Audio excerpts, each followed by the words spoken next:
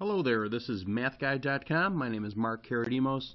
Today we are going to be graphing linear inequalities. Now, these linear inequalities are in a different form than our last video. These are in, I should say, standard form.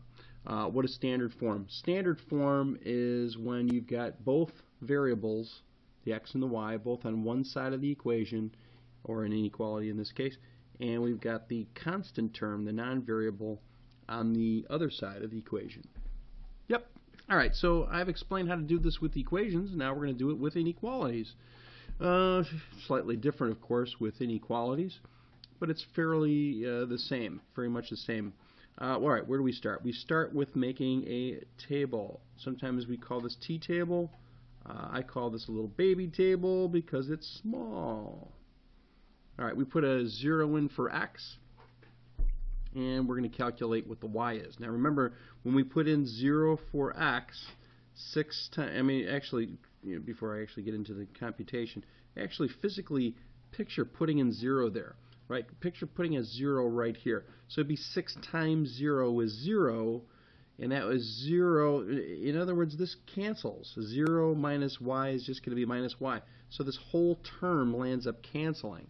The only thing you have here is a minus y. Now, for the purposes of what we're solving here, I'm actually going to be solving an equation. I want to know what the value is for y. So I'm not even looking at the inequality right now. I'm looking at an equality. So the last step for this particular problem is to figure out how to get y alone. So we're going to, picture the coefficient really is -1 here. So we're going to divide both sides by -1. So we get y equals -1. So I'm going to put that value right here into the table. All right, I'm just going to get rid of this junk. So I'm going to put y equals -1 right next to that value. So I'm just going to back up a little bit, get that junk out of there, put -1 right there. Okay, so now let's do the same thing, but let's put in 0 for y. Now again, let's actually physically put in 0 here. Now we're going to put in a 0. Picture putting in the value 0 right there. So we have 6x minus nothing. So 6x minus nothing is just 6x. So it's like this thing disappears. So we're left with 6x equals 1. Yep, I'm just ignoring the inequality right now. I want to know what the value is for x. I don't care about shading at the moment. Just want to figure out what the corresponding x value is. So of course what I'm going to do is divide by 6. So if you divide by 6, well, I get a fraction. I get 1/6, or I think that's 0.17, but whatever. It's a very small value. Okay, so I'm going to put in 1/6 into the table right over here. All right, just going to back up, get this junk out of the way. I got 1/6. Let's put that right there. All right, so what do? I graph them. So keep in mind that these are separate points. This is one point, this is another point. So I'm going to graph each one of those points separately. Alright, so let's graph the first one. 0, -1. Let's graph 1/6, 0. So that's 1/6. It's just a tiny bit to the right, right? It's a very small decimal value right here, up 0. So it's going to be right here, just really close to the origin. Not the origin, but very close to it. Alright, now I'm going to graph this. When we graph, keep in mind that we do have an inequality here. So there's going to be some shading. Notice that there is equality, so that means I'm going to be using a solid line. Alright, so anytime there's a equal sign, we use a solid line. And that's what I'm going to do right now. Put that in black. So I'm going to put a solid line here. Almost missed those points. Alright, so we've got our line. Now we got to figure out which side of the line to shade. Again, you could shade, you could test any value you want off of this line. I always like using the origin if I can. It's the easiest point there is to use because calculating with 0 is easy. Now this line almost goes through this point. If the line goes through the origin, you can't use the origin. But this line doesn't go through the origin, so I'm going to use it. Alright, so let's use it. Let's put in 0 for x, 0 for y. So I guess what I could do is go off over here on the side and show my work. So I get 6 times x minus y is less than or equal to 1. Okay, so I'm going to put that value 0, 0, 0 for x, 0 for y. 6 times 0, 0. 0 times negative 1, or I should say just the minus 0, if you're looking at it that way. In other words, I get 0 is less than or equal to 1. Is 0 less than or equal to 1? Yep, that is definitely true. That is the case. So, the origin is to the left side of this line, and the origin works. So therefore, I'm going to be shading everything on the left side because the left side works. Alright, so I'm going to get my black tool out here, and I'm going to shade everything to the left of that line. Okay, so everything over here, nothing on the right side gets shaded. Okay, let's graph the next one, because we're done with number 1. Alright, number 2, same thing. We start off by making a baby table, or a very small t-table.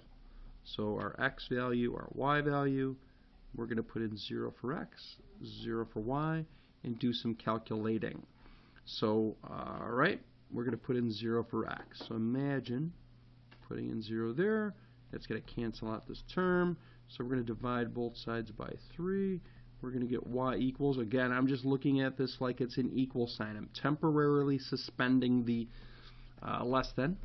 I just want to know what the value is here. So I'll worry about the shading in a moment. So I get y equals 3. Just doing the math, I get y equals 3. Let me back up.